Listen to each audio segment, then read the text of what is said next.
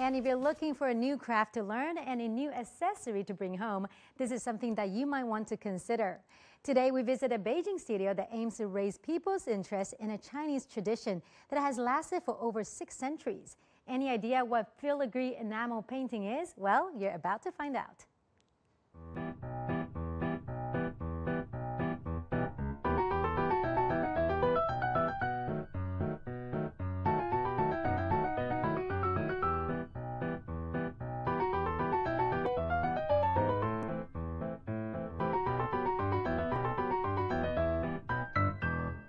Hidden in the small hutong in central Beijing is a studio teaching and passing on China's intangible cultural heritage. Let's go and check it out. Original Creation is a studio that teaches filigree enamel painting, which embodies the founder's desire to preserve and promote the cloisonné technique. Cloisonné has a history of over 600 years.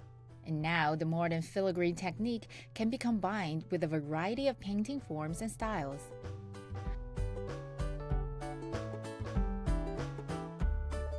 Works showcased on the walls are mostly done by students. 那么画的是什么呢？就是《山海经》的一个神兽，叫夫珠。所以你看，这个用这个掐丝工艺来表达出来的这种色彩的这种梦幻。像这样一幅画，大概制作需要多长时间？大概得有那么3个月吧，差不多。Here we find a piece crafted by the studio's founder Guo Wei. This work just won a big prize at Beijing's Arts and Crafts Innovation Design Competition called Silk Road Impression. 东西方的这种不同文明的 Myths of different Eastern and Western civilizations are combined in this work. This represents silk. I used the colors from Dunhuang frescoes. On the back is a bird which represents the messenger in Chinese mythology. And now Guo Wei will guide me through the basic steps of making enamel painting on this little wooden box with a pattern we just saw from Dunhuang.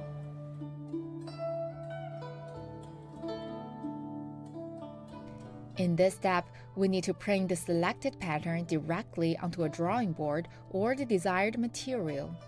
The lines extended on the sheet should be clear and complete for subsequent production.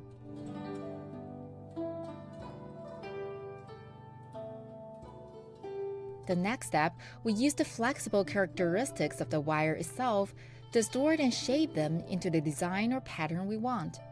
For me, this is the most difficult step and requires a lot of patience.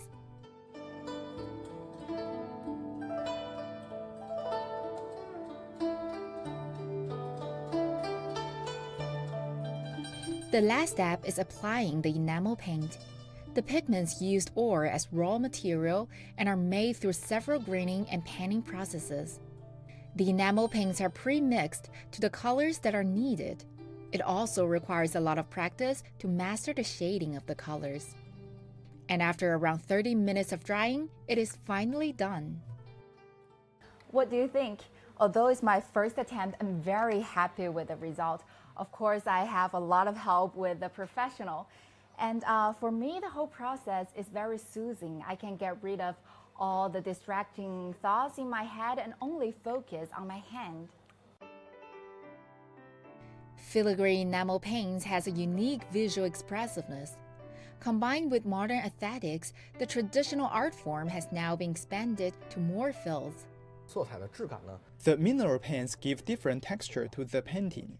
For oil painting or watercolor painting, when color A is added to color B, it turns into color C.